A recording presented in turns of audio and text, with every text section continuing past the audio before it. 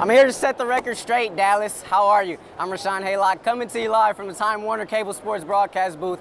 NBA All-Star Weekend Jam Session 2010. Enough with this LeBron mess. Kobe Bryant is the best player in the world. Right here, they want me to tell you that Kobe's got mad skills.